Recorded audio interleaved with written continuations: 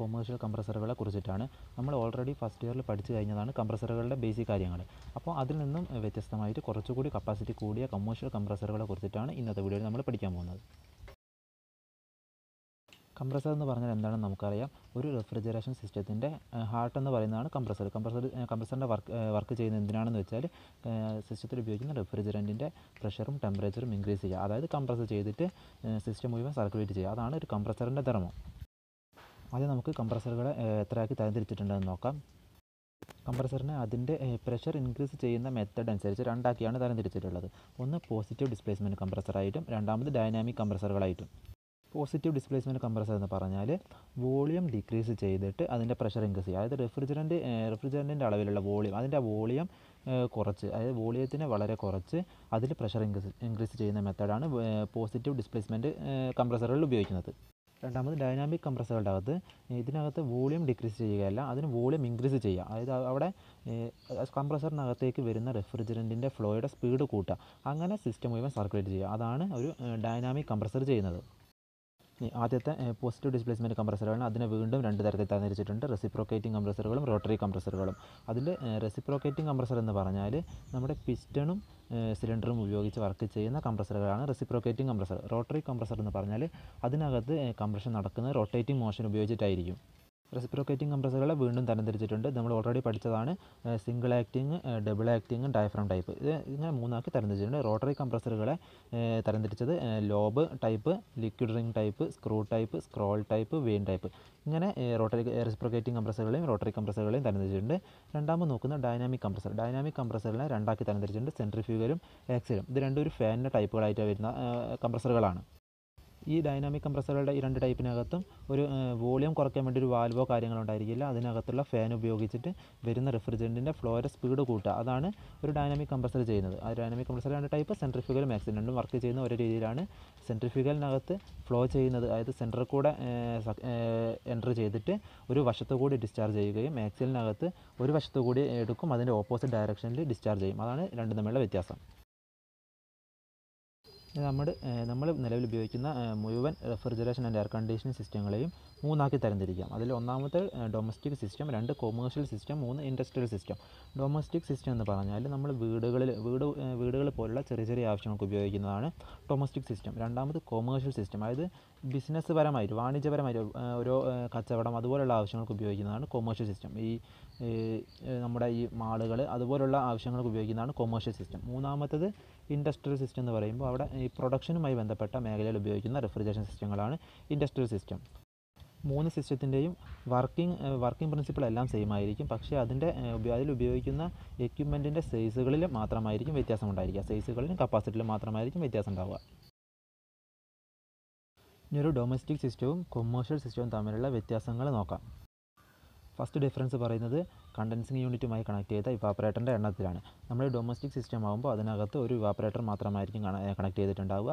ഇനി കൊമേഴ്ഷ്യൽ ആവശ്യമാകുമ്പോൾ കുറച്ചുകൂടി വലിയ കപ്പാസിറ്റിയാണ്, നമുക്ക് ഒന്നിലധികം ഇവാപ്പറേറ്റർ കണക്ട് ചെയ്യാൻ കഴിയും. രണ്ടാമത്തത് കംപ്രസർ ഡിസൈൻ ആൻഡ് സൈസ്. അത് കംപ്രസറുകളുടെ വലുപ്പത്തിനും അതിൻ്റെ ഡിസൈനിങ്ങിലും ഉള്ള വ്യത്യാസം. അത് നമ്മൾ ഡൊമസ്റ്റിക് സിസ്റ്റം നോക്കുമ്പോൾ ചെറിയ കംപ്രസറുകളായിരിക്കും, കോമ്പാക്റ്റ് ഡിസൈനുമായിരിക്കും. പക്ഷേ വലിയ സിസ്റ്റങ്ങളിലേക്ക് പോകുമ്പോൾ അതൊരു കപ്പാസിറ്റി കൂടിയ സിസ്റ്റം ആയിരിക്കും. അതിൻ്റെ കൺസ്ട്രക്ഷൻ എന്ന് പറയുന്നത് കുറച്ചുകൂടി ഡിഫിക്കൽട്ടുമായിരിക്കും. മൂന്നാമത്തത് ടെമ്പറേച്ചറിനും പ്രഷറിനും അനുസരിച്ച് മോട്ടറിനെ കൺട്രോൾ ചെയ്യുന്ന രീതി. നമ്മൾ ചെറിയ സിസ്റ്റങ്ങളാകുമ്പോൾ പ്രഷറും ടെമ്പറേച്ചറും നമ്മൾ തെർമോസ്റ്റാറ്റ് ഉപയോഗിച്ചിട്ട് ടെമ്പറേച്ചർ മെഷർ ചെയ്യുമ്പോൾ അത് ആവശ്യത്തിന് ടെമ്പറേച്ചർ എത്തിക്കഴിഞ്ഞാൽ മോട്ടറിലേക്കുള്ള കണക്ഷൻ കട്ട് ചെയ്ത് കംപ്രസറിനെ ഓഫ് ചെയ്യുക. അതാണ് ചെറിയ സിസ്റ്റങ്ങളിൽ നടക്കുന്നത്, അല്ലെങ്കിൽ ഡൊമസ്റ്റിക് സിസ്റ്റങ്ങളിൽ നടക്കുന്നത്. പക്ഷേ വലിയ സിസ്റ്റങ്ങളാകുമ്പോൾ അതിൽ നിന്നും വ്യത്യാസമായിട്ട് കംപ്രസറുകളുടെ കണക്ഷൻ കട്ട് ചെയ്ത് ഓഫാക്കുകയല്ല, പ്രഷറും ടെമ്പറേച്ചറും ആവശ്യത്തിന് എത്തിക്കഴിഞ്ഞാൽ അതിൻ്റെ അകത്തു നിന്നും ഡിസ്ചാർജ് ചെയ്യുന്ന ഒരു റെഫ്രിജറൻറ്റിൻ്റെ അളവിൽ വ്യത്യാസം വരുത്തുക, അല്ലെങ്കിൽ കംപ്രസറിൻ്റെ കപ്പാസിറ്റി കൺട്രോൾ ചെയ്യുക. അതാണ് വലിയ സിസ്റ്റങ്ങളിൽ ചെയ്യുന്നത്. അടുത്ത നോക്കുന്നത് കണ്ടൻസിങ് യൂണിറ്റിൻ്റെ ഡിസൈൻ ആൻഡ് സൈസാണ്. ഈ കണ്ടൻസിങ് യൂണിറ്റ് ഡിസൈൻ എന്ന് പറയുമ്പോൾ ചെറിയ സിസ്റ്റങ്ങളാകുമ്പോൾ നമ്മുടെ വീടുകളിലൊക്കെ ഉപയോഗിക്കുന്ന എയർ കണ്ടീഷൻ സിസ്റ്റമോ അല്ലെങ്കിൽ റെഫ്രിജറേഷൻ സിസ്റ്റമോ ആകുമ്പോൾ അതിലുള്ള കണ്ടൻസർ എന്ന് പറയുന്നത് സാധാരണ എയർ കൂൾഡ് കണ്ടൻസർ ആയിരിക്കും. ഒന്നെങ്കിൽ ഫോഴ്സ്ഡ് ആയിരിക്കും അല്ലെങ്കിൽ നാച്ചുറലായിരിക്കും. അപ്പോൾ വലിയ സിസ്റ്റങ്ങളാകുമ്പോൾ ഈ ഒരു ചെറിയ രീതിയിലുള്ള കണ്ടൻസിങ് യൂണിറ്റ് ഉപയോഗിക്കാൻ കഴിയില്ല. അപ്പോൾ അതിൽ ഉപയോഗിക്കുന്ന കണ്ടൻസിങ് യൂണിറ്റ് എന്ന് പറയുന്നത് വലിയ ടൈപ്പ്, ഒന്നെങ്കിൽ വാട്ടർ കൂൾഡ് കണ്ടൻസർ, അതുപോലുള്ള വലിയ ടൈപ്പ് കണ്ടൻസറുകളാണ് ഈ വലിയ സിസ്റ്റങ്ങൾ ഉപയോഗിക്കുന്നത്.